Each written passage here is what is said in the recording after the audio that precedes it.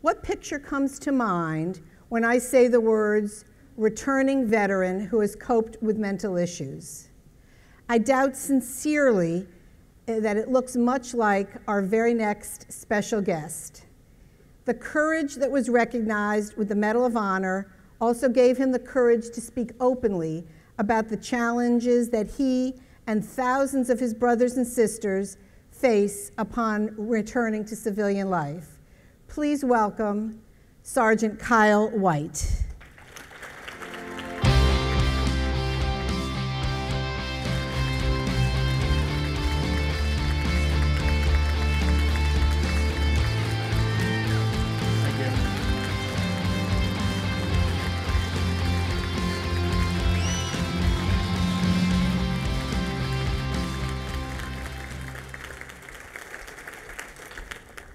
Thank you. Before I begin, I want to kind of share something funny that happened to me today that I think, the veterans in the room will definitely, be reminded of their time in service. Today I had the excellent opportunity to come see the, Silver Creek clinic here and meet some of the wonderful staff that Easter Seals employs, and it was just an excellent experience. Through my time with the Cohen Veterans Network as a spokesperson sharing my story, as well as a Medal of Honor recipient, I'm afforded, opportunities like this to be able to come and speak to, great organizations like this. It's something that I do somewhat often, but, every time there's still little nerves.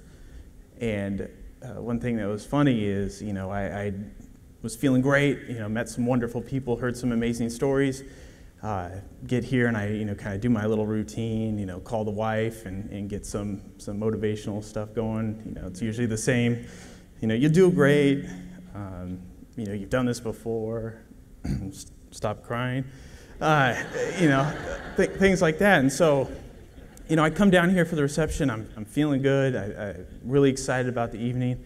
And then I see some, people in uniform. I was like, oh, great. Some fellow veterans. It'll be nice to see some. And then I noticed that those ranks, those are a little higher than I'm used to seeing. And then it's basically every enlisted soldier's nightmare to run across the Sergeant Major of the Army. And so I remember standing there. I was like, no, that's not him. And then I was like, yeah, that is him. I was like, oh, it's okay. It's okay. That doesn't matter. Just go up and introduce yourself. And then the voices in my head are like, what if your tie's messed up? Like, you didn't stretch. You should have stretched. What if he makes you do push-ups? So all these things were happening. And then so I'm sweating and then all this. And then I was like, okay, I'm going to walk right up to him. I'm just going to go introduce myself. And then I noticed other people in uniforms with a lot more stars than I'm used to seeing. I was like, yep, I'm going to go introduce myself to him next time I see him.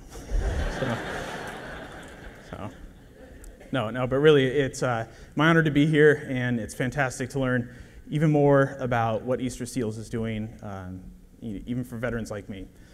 Ladies and gentlemen, I can tell you from my personal experience that we're a long way from Afghanistan, and that's where I served my last tour of duty, and it's a long way for any veteran or military family trying to enter civilian life. I can really speak to the urgency within the veteran community. While many vets are getting help from Easter Seals and other private organizations like that, too many are not, and hundreds of thousands are on the way. Too often, veterans who showed amazing courage under fire are reluctant to ask for the help that they need. Do I get help? A veteran might ask themselves. Or do I suck it up like I was trained? Am I just supposed to take a knee, drink some water? And they always told me to change my socks, but that's not a thing. I had those same questions when I returned from deployment. I realized something was wrong, something was off. Something was different than the way it was before I left. It's a story that echoes in the lives of so many veterans in today's population. Take a look at this story about Robert.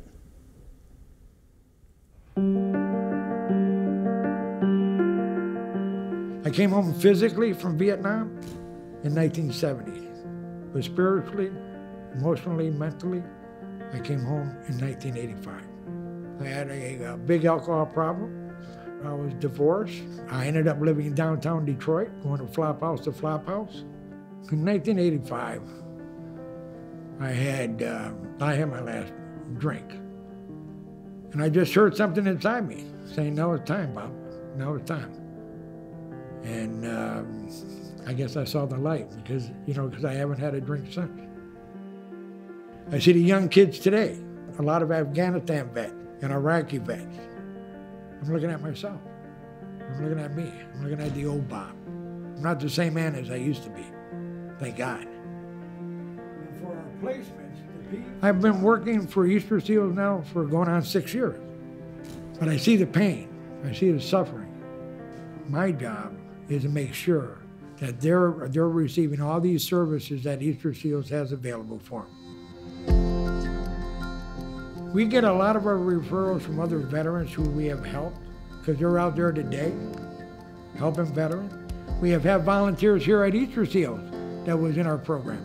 Some of my staff were homeless vets that Easter SEALs helped because they know it's about giving back. It's not about taking anymore. We got to give back. Every one of us that's in this circle here today have been close to the veterans that we're helping. There's a passion for taking care of our comrades.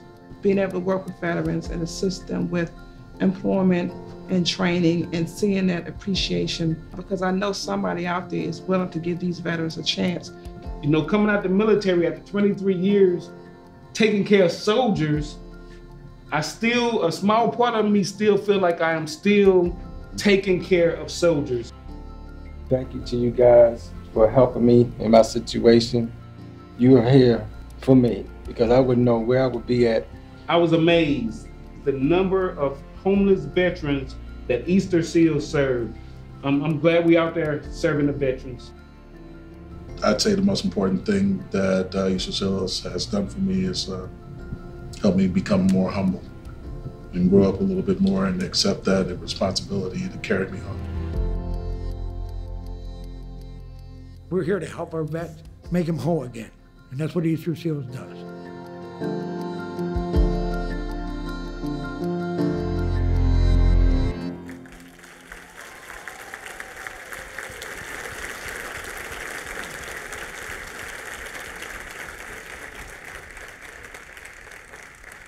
Bob and I may have served at different times, but we share common challenges that most veterans returning home experience. Caring for my mental health helped my transition be easier so I can live a fulfilling life today. There are many veterans that do not get the help they need, and they need our support. We know that wait times for mental health treatment at the Department of Veterans Affairs can sometimes, in some locations, exceed 6 months. There's a crucial need for the work that organizations like Easter SEALs and the Cohen Veterans Network are doing, and it will only increase. It is now my privilege to be able to make a special announcement. The Cohen Veterans Network is a nationwide network of clinics focusing exclusively on providing free mental health care for veterans and their families. We begun last year and opened 5 clinics in 2016. More than 2,000 vets and family members have been helped already. And to meet the needs of more veterans and their families, we'll be opening 5 more locations in the next coming months.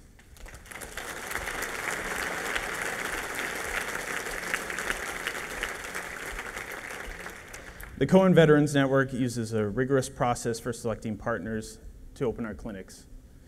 We look at innovative organizations who deliver on their commitments and have world-class services. This list includes the NYU Langone Medical Center, the University of Pennsylvania, and USC. Ladies and gentlemen, tonight I'm proud to share that the Cohen family has chosen Easter SEALs, serving DC, Maryland, and Virginia, for the new Stephen A. Cohen Military Family Clinic that will serve our nation's capital.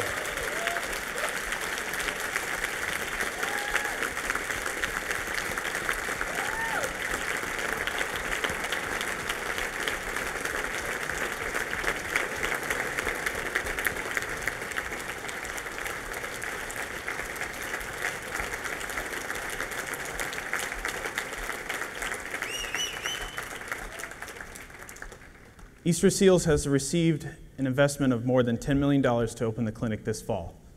This investment will change the lives of thousands of Washington, D.C. area veterans and their families.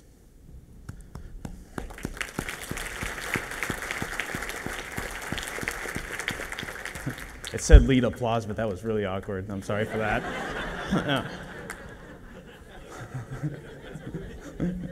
Thank you very much for the opportunity to speak with you tonight, and continue to enjoy your evening.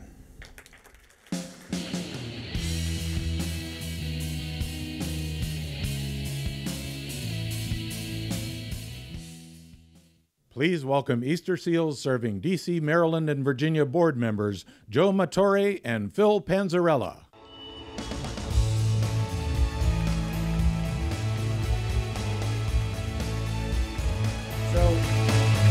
We're going to go a little bit off script also this evening, and Kyle, we have someone that we'd like to introduce to you. So, Sergeant Major?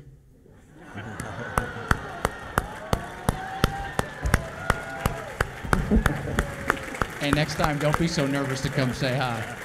Got you, hey, let's give this superhero a big round of applause, huh?